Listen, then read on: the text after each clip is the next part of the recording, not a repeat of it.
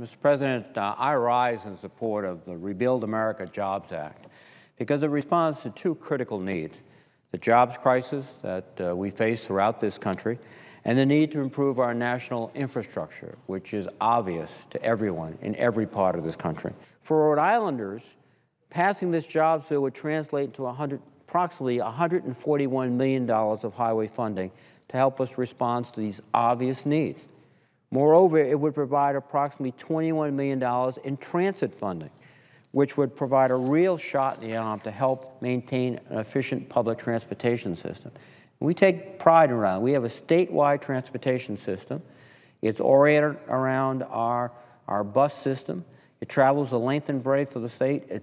It is very efficient, but it needs support, and this bill would help provide the support.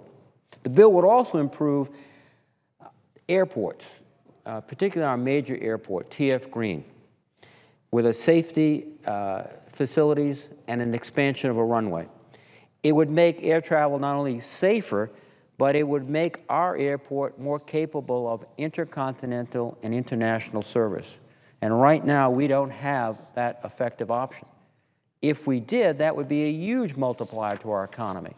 And it's based on sound infrastructure improvements. These are not new, novel techniques, new advanced technologies. This is old-fashioned: extending a runway, fixing a bridge, getting the economy moving again. Everyone understands that. Everyone on Main Street and East Street and South Street and West Street and every corner of this country understands that. And we've always done it, and this bill will help us do it. Now, finally, the bill establishes a National Infrastructure Bank, which I believe can play a critical role in financing these projects going forward. And these projects would include clean water projects, energy projects, as well as transportation projects. And there's absolutely no doubt that these investments in infrastructure will benefit our economy. According to the economist Mark Zandi, every dollar invested in these types of projects will generate approximately $1.59 in economic activity. There's a significant multiplier effect here. And it's part, I think, of, importantly, getting us moving again, building up self-sustaining momentum.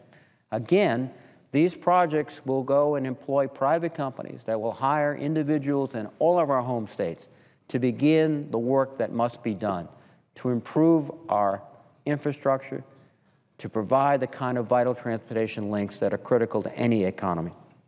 And it's also very important to note that this proposal is fully paid for. And you have both business and labor supporting these investments in the bill. And I would hope we could all join together in a sign not of just common unity, but common sense, and adopt this provision.